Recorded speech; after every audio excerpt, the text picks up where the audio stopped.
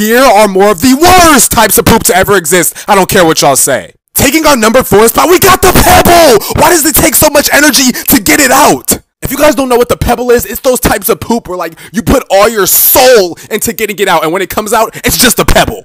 Taking our number 3 spot, we got the Infinite Wipe! When does it stop? These are those types of poop, like after you're done pooping, you'll be wiping for like 80 years and it's still going strong. And the thing about it is, it'd be one turd doing this to you. Like no matter how many times you wipe, it just doesn't stop.